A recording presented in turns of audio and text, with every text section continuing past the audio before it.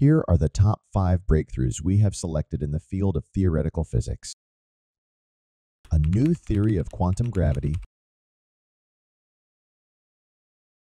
The first breakthrough is in a proposal for a new theory of quantum gravity. For almost a century, theorists have tried to create a unified theory by quantizing gravity according to the rules of quantum mechanics.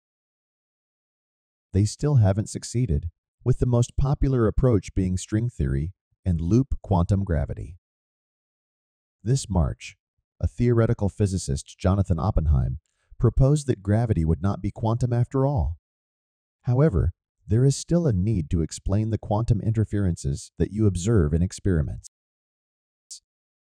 In Oppenheim's theory, random fluctuations in spacetime cause changes in the flow of time, thus breaking the concept of predictability and explaining the interference pattern. This is what Oppenheim calls the post-quantum theory of quantum gravity. Kerr's challenges Penrose and Hawking. Probably the biggest drama this year in theoretical physics is a challenge by Kerr, a giant in general relativity, to two titanic figures in 20th century physics, Roger Penrose and Stephen Hawking. We all know that black holes have a singularity where everything that goes inside black holes ends. It is a well-known fact. Or is it? Singularities don't exist, claims black hole pioneer Roy Kerr.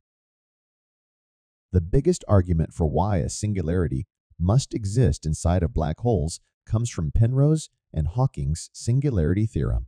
However, Kerr found a flaw in their argument. Kerr argued that Penrose and Hawking showed only the end of a affine length inside black holes, and he gives reasons why it doesn't imply the existence of a singularity. New quantum algorithms.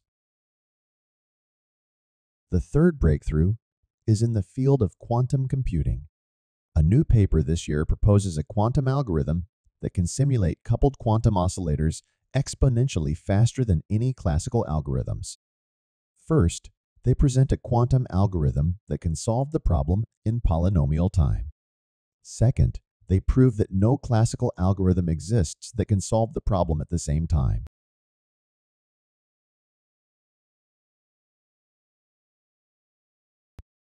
They present a sample problem with a system of masses and spring at each vertex of a graph.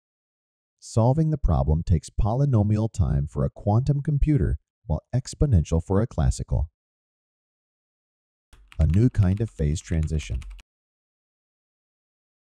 We have heard about phase transitions, such as water hardening into ice or water into gas.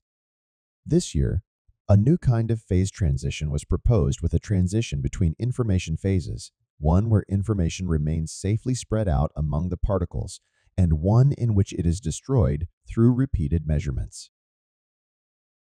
Entanglement naturally spreads through a group of particles due to interaction among them.